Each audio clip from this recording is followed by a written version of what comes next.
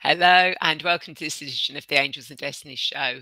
Why is this show called this, you may ask? So I'll tell you.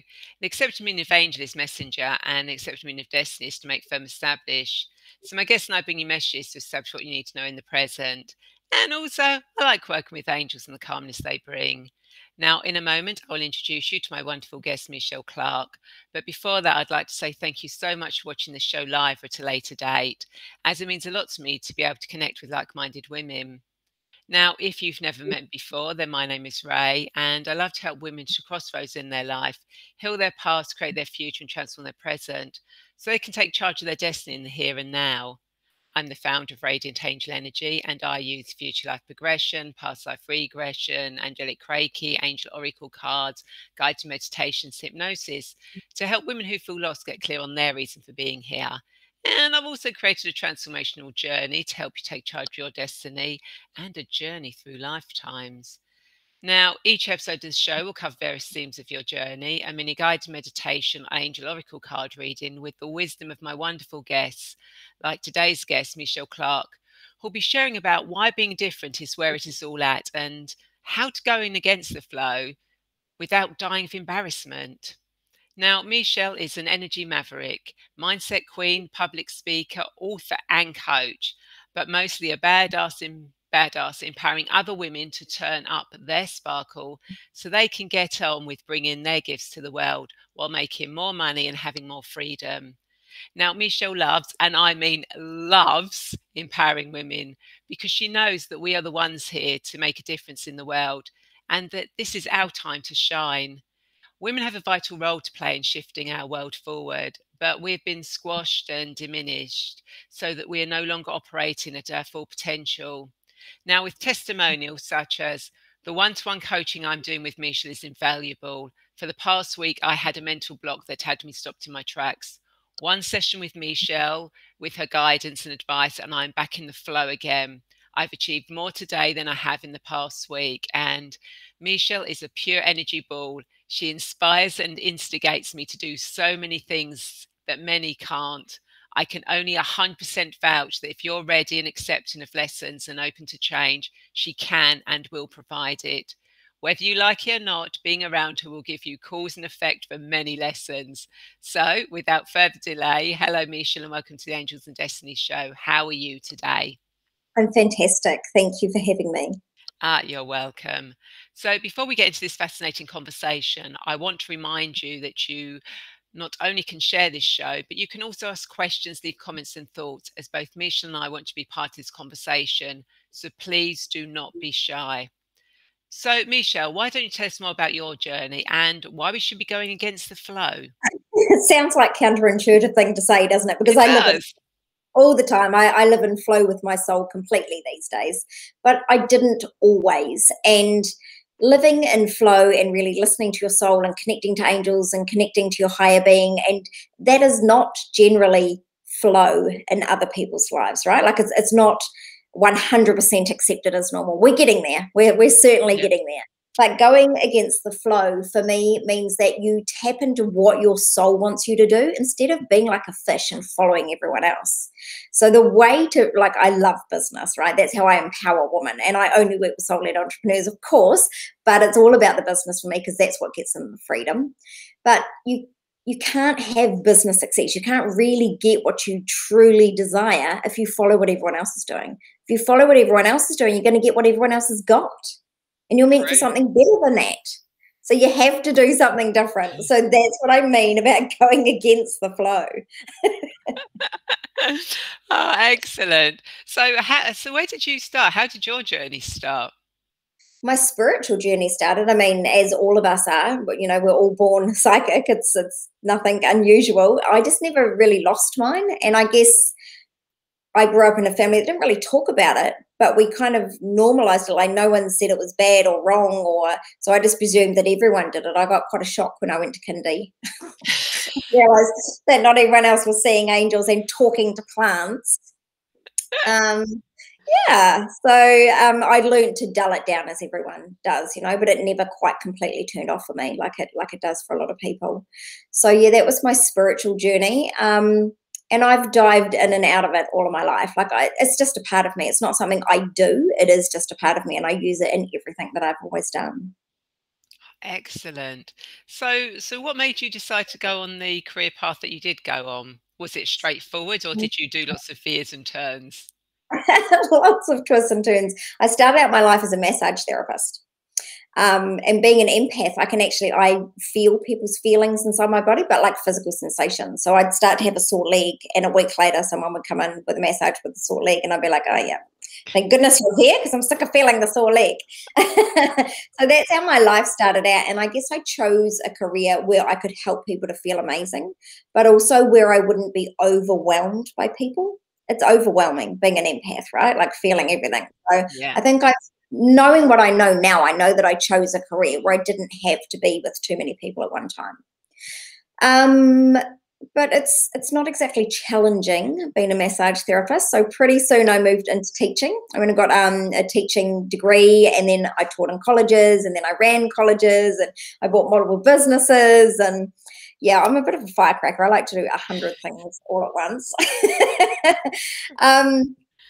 Yeah, and as I was running the colleges, that's when I really decided that I wanted to be a coach. So even right throughout doing like massage, and then I later did beauty therapy, and I've done all sorts of things, right? Like what I noticed all the time is that people really need someone to light a fire under their ass and really get them brave.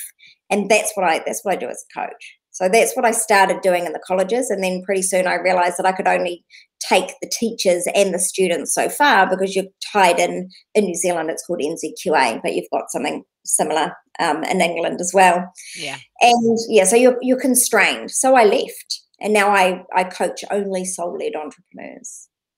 Oh, cool. So, who lit the fire under your ass? How did you start? Yeah, I come from a long line of very, very strong women. And if you could describe me as a feminist, but I resist labels, but I probably am. My dad would tell you I am. I grew up a long, long line of really, really strong women. I mean, most of us have ancestors that have been witches and burnt at the stake, and, we are strong women. Like, there's no denying it, right? Yeah. But I watched these very strong women live in a world where it didn't matter how strong they were still constrained. And I really rebelled against that. And that's why I'm a rule breaker. I really detest the rules, the what society was. I mean, I'm like not running around like speeding in my car or anything. I'm talking about society's rules. And that's again, going against the flow. Like if you expect me to look and behave a certain way as a woman, then I'm going to look and behave the exact opposite, because I'm kind of here to be that grit inside the oyster that creates the pearl, if you like. I like that, the grit inside the oyster that creates the pearl. I think that's absolutely perfect. And that analogy. Yeah, I like that one. We should all think like that. Yeah, Yeah, we're all pearls. exactly. Yeah. Exactly. And everyone really is a pearl. Like we are all here for an intense reason on this earth, right? And just because it's ordained, and just because it's a life purpose, it doesn't mean that it's going to happen unless you actually apply effort to it. It's not just going to land in your lap. You've got to be taking the aligned actions, not all of the busy actions, and not the actions that everyone else is taking, but actions that are aligned with your soul. And if you really tap into your soul, that's why the work that you do is so important, tapping the people back into their soul. This is where all the goodness is. There are no answers out there. They're all inside here. Exactly. Yeah, most definitely are, and it is learning to actually tap into that, into your inner wisdom. So, with your work, is that what you help women do? Tap into their inner wisdom. What about the women that go, I can't tap into, I just can't. Yeah, I help them too, and because everybody can, right? But the trick to that is there's a couple of things that happen. We turn off the messages that we're hearing because they're too frightening. So we turn them off. So I help them to turn them back on. But really, we've lost touch with our bodies. And the messages actually come through your body. And a lot of women can't feel, like, I'm so in tune with my body that I can feel what's going on in my small intestines, right? It's pretty unusual, but I'm that tapped into my body. And it is honestly the clue or the cue to tapping into soul.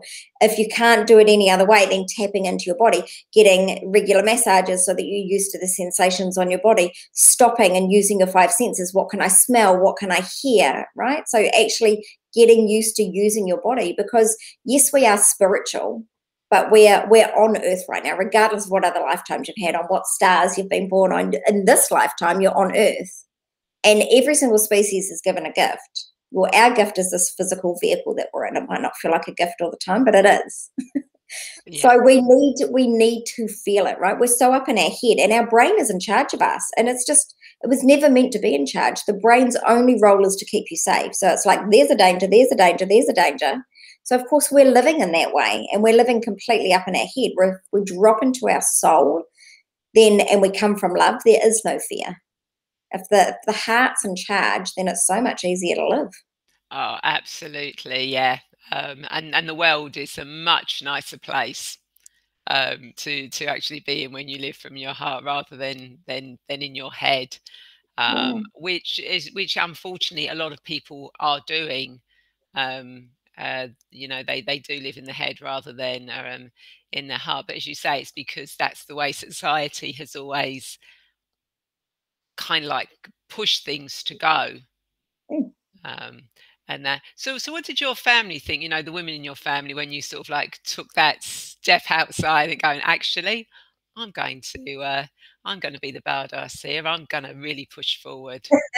My mum loves that. My dad's like, sometimes he messages me and he's like, Michelle, that just went a step too far. I was like, it's okay. Don't worry. What did he say to me yesterday? He said, oh, we were talking about how, men are like, oh, don't spend that money. Or we're like, yeah, let's buy that investment, and, are a bit more braver. And he said, yeah, behind every good man, there's a strong woman. I said, there's a way better saying than that, Dad. Behind every strong woman is her effing self.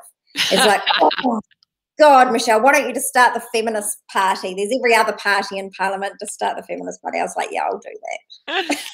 Oh, no, that would be so funny Mm. to do. But don't you have a female in charge?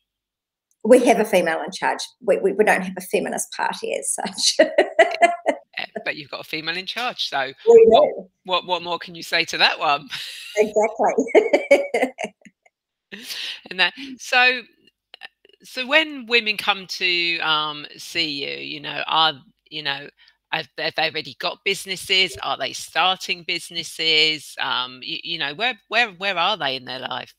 Yeah, most of the women that I work with have already started their businesses. Like, when you first start your business in the first year, having coaching would be quite a pressure, because, especially with me, because I push really hard. So you kind of want to get your feet underneath you first, and get kind of the tech stuff set up, and do a few things, and you kind of get to a point where you can grow any business to 100,000, right? Really, really easily on your own. But it's the next step that really takes some effort. Then you've got to really find your true message, and you've really got to get visible. And most women that come to me, they're just not brave, because society squashed them down. I mean, we've been told all our lives to sit down and shut up. Not, nice girls care for other people, and don't be a skite, Michelle. And, so we have all Right? these stories go, yeah, oh, a skite, a show off. Oh, okay. That must be a New Zealand term. I think that's a New Zealand term. And so, of course, we have all these stories that are layered over top of us. So we want to be visible. We might even know what our story is, but quite often we don't really know what our story is, because we're bastardizing that as well. We're playing it down, watering it down. So that's what I do. I really get them to find the real message, and I give them permission to play outside of the rules. And then I hand them back their power, and then they fly. Perfect. So how do they kind of like, if they're kind of like lost in themselves, how can they, well, if you say, they think they're showing themselves to the world, but they're not showing themselves to the world. Mm. How do you help them realize that they're not actually being as visible as they should be?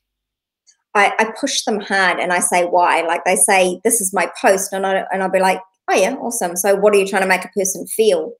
And they're like, because there's no real feeling in it. Or if there is a feeling, I'll be like, and why? Why do you want someone to feel that? So I really make them dig down to the real root of it. I'm a bit ruthless. I wouldn't say ruthless. It's kind of like empowering them, giving them the confidence Yeah. to do things. I think that's a nice way of saying. That's a nice way Yeah. of saying it, rather than sticking a firework. Um, and that. So, have you always? I mean, you said you went against the flow to get into the flow. But Mm. has that always been there for you, or did you find that there were times where it was a little bit difficult? Oh, always. I mean, even now, like there's times where it's difficult where I'll download a message and I'll be like, I don't want to say that. I just don't want to. I don't want to say it today, but I do. So at the moment, I'm actually so there's different energies coming into Earth right now, right? And everyone's feeling it. Well, everyone's feeling it in New Zealand. Maybe we're the first to get it. I don't know. We're the first to get the sun. But No, there's energies coming in across the world. exactly, yeah, and it is quite galactic type energy, and I'm getting all of these what's the way to describe it, codes really, symbols and different things that are helping my clients to kind of integrate, and they're calling it kind of recoding for evolution.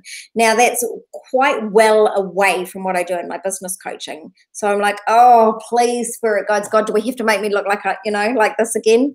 Okay, but like I have a personal policy that if I get a message that wants to be shared, I will share it regardless of how ridiculous it makes me look. I will share it because somebody needs to hear it, and helping other people is more important than how I look.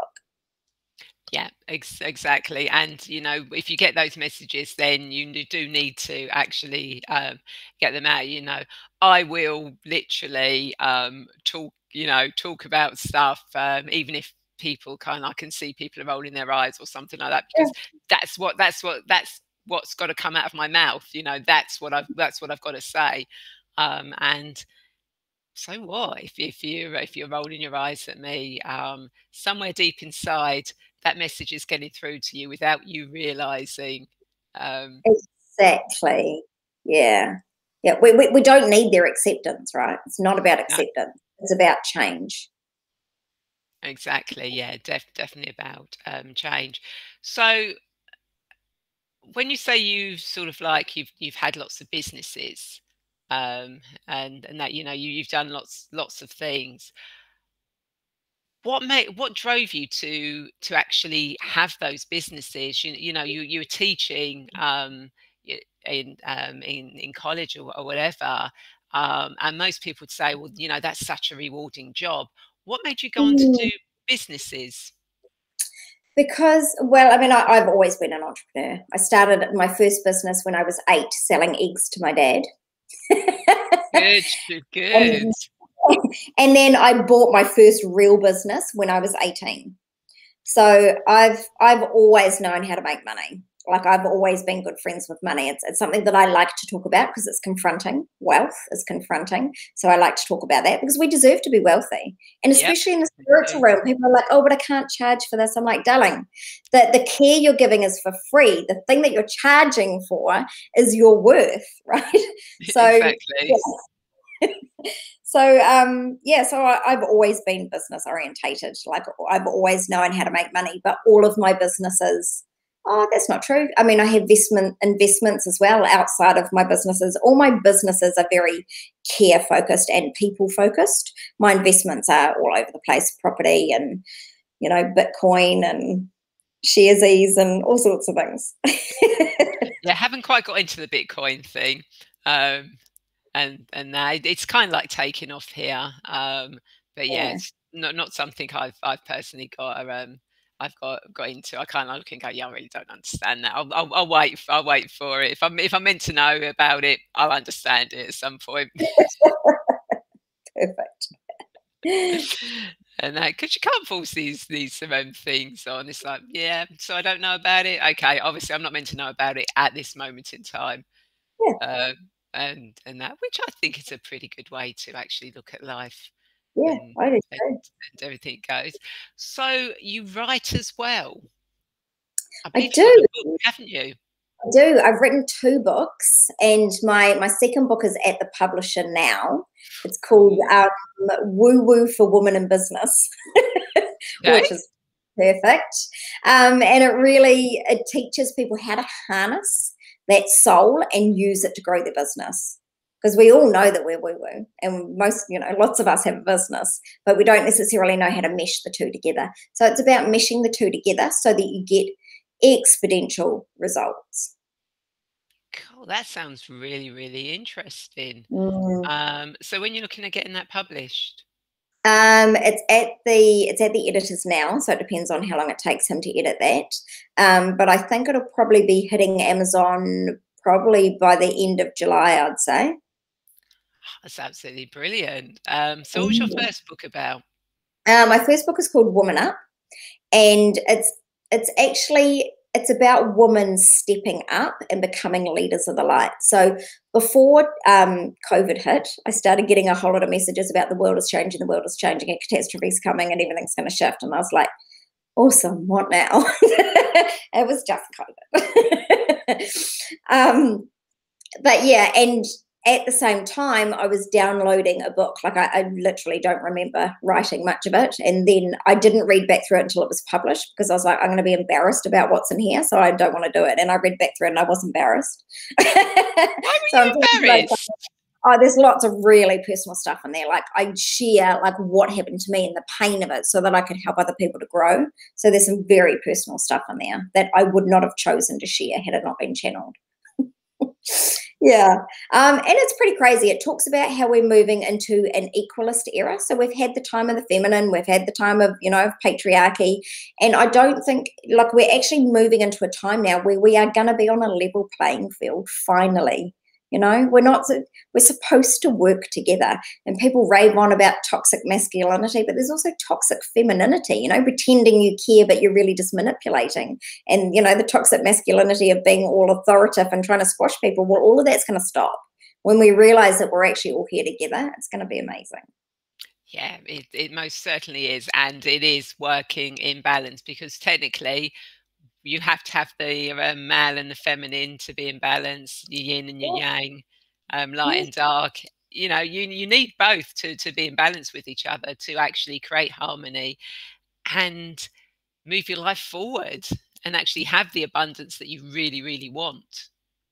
Well, not that you want, the abundance that is your birthright. exactly. The abundance that is your birthright. That's exactly it. Yeah. Yeah, which is, where people like you are brilliant, where you come in and you actually, help women tap into that, to accept their birthright, their abundance, Mm, to actually make that step out there, mm, into the world, to bring the feminine into the masculine yeah. side of it. Yeah, Yeah. that's And pretty cool. yeah, and we do need to do business in a feminine way. I mean, like if you look at marketing, if you look at the media, like it's all fear-based and it's all very aggressive, but we don't operate in that way. And people don't want that anymore. People are looking for softness, realness, integrity. They're looking for what women have to offer. But we're just not brave enough because we haven't been raised to be brave, whereas the boys have been raised to be brave, right? So yeah, so that's all. We just got to step into our braveness and bring our gifts to the world because the world needs what we have right now. All the healers, with all of this new energy coming into Earth, now is the time. Oh, absolutely. And of course, it's showing our young people as well, Yeah, giving them a difference, um, about how life really should be, and not how it's been perceived from our generations. exactly. Exactly. We tell them that they can do anything they want, and then they watch us doing everything that we don't want. And they're like, well, didn't work for you, so how's it going to work for me? So of course that they're depressed and they're worried. Like New Zealand has one of the highest youth suicide rates in the world. It's really quite disgusting. Yeah. Mm. And And it's time to stop. Yeah. And do you think that is because it's kind of like they've not been shown that there is a different way of looking at life and doing things? Yeah, we have a real scarcity mindset in New Zealand. The whole number 8 wire, I can do it myself. Like, we have a real resistance to asking for help, which is why the work that I do is so important. But we also have a real aversion to showing off. We don't want to be out there, especially the women. The women are taught really to not show off and not to step outside. And so, of course, all of our youth we're telling them they can have everything they want, and then we're showing them that there's nothing for them. That we're so miserable that we drink a bottle of wine at night and watch Netflix all night. That's what we're showing them. So there's nothing for them to live towards. So of course they don't want to be alive. Yeah. Yeah, which is really, really sad. Yeah, And that, but with the work you're doing, that's part of making the change yeah, towards the next generation, who are going to bring in that equality of masculine and femininity, yeah. um, together, which I think is absolutely brilliant.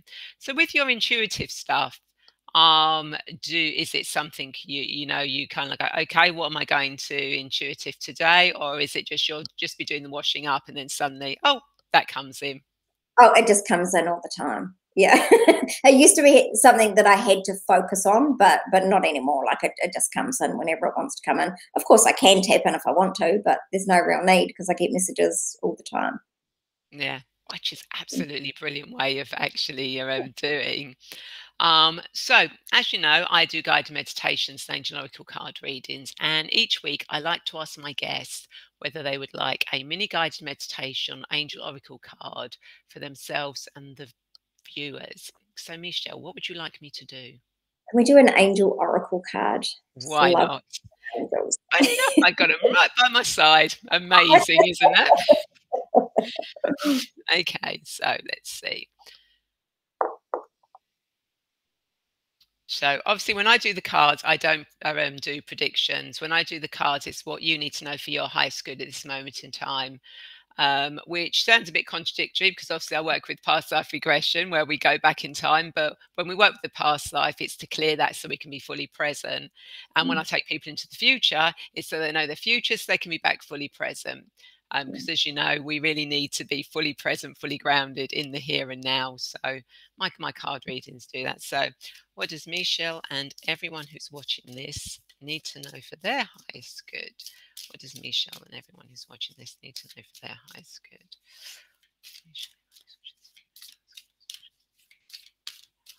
Okay, let's see what we're going to have come out today. Perfect. Gates of triumph. Success expands your life. Fantastic. What Perfect. more perfect card could come out? Absolutely perfect. I just love the way the cards always do this. So yeah, so everyone who's watching, and for you as well, Michelle, it's confirmation with what you're doing. That the success does expand your life out there. And you're actually being that beacon, that light to actually help people get to that path. You are that success. You are that triumph for it. And for those that are watching, you know, go, as Michelle said, go within, see how successful you really truly are. You are your own trumpet, your own gate to actually go through into that light and bring your talents and gifts to the world and be that successful person Mm, from there. So a beautiful card, and I just love the way the sun comes through there as well. yeah. It's like absolutely perfect.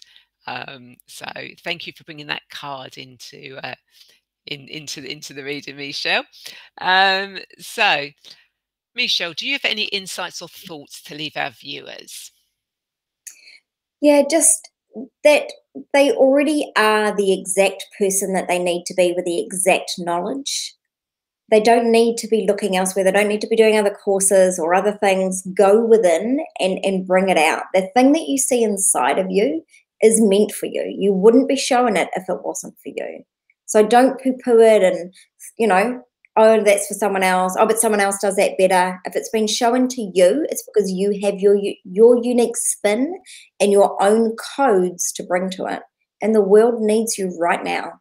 Right now, the world needs you. Absolutely, you're perfect. So thank you so much. They're brilliant words of wisdom. So I hope everyone that you've enjoyed this and found it insightful, and the words of wisdom Michelle has given you will help you further on your journey. So Michelle, if people want to connect with you, how do they do that? What's the best way? They can find me all over social media, of course. I'm on Instagram and Facebook. If you want to jump onto my website or email me, info@empowermentempires.com, or if you just Google empowermentempires.com, then you will find me. And I will put the links into the comments. And what are your two books called? The one that has been published and the one that's about to be The one published? that's been published is already available on Amazon, and that's called Woman Up. You can get it in ebook or in physical copy. And the next one is called Woo Woo for Women in Business. I'm pretty excited about that one. I Maybe love I'll that. send you a copy when it comes out, and you can review it. Yeah, that'll be absolutely lovely. I would love to do that for you. So thank you. Yeah, I love reading as it is. Yeah, I can get through a book a day. Um, Yeah. just one of those things. So if you have reached that crossroads in your life and you need help finding your life purpose and getting clear on your path, then I would love to be that guide for you. So please feel free to reach out and connect with me, and we can arrange a free 20 to 30-minute video call to find out more about each other and whether I can actually help you on your journey. And of course, I do have the Angel Wings community membership, where you get a chance to grow with the Ascended Masters, Archangels, Gods, Goddesses, Oracle cards, and other members of the group to actually spread your wings and soar. And of course, if you want to sign up to my weekly newsletter, from my website, you also get a chance to get a free future life progression where we take you into a future lifetime so you can actually bring back some wisdom and insights into your current life. So Mm. thank you everyone so much for watching, and I would like to invite you to share this show, as I'm sure there are more women who feel lost and want to get clear on their destiny just like you. And of course, if you're watching this on YouTube, do subscribe and hit the bell to be notified when the show goes live. So again, thank you so much, Michelle, for being on the show. It's been a pleasure to have you. Thank you so much for having me. That was so much fun. Brilliant. And everyone watching, I look forward to you joining me again, same time, same place next week. And do check out Michelle's books and her website. Take care. Bye. Bye.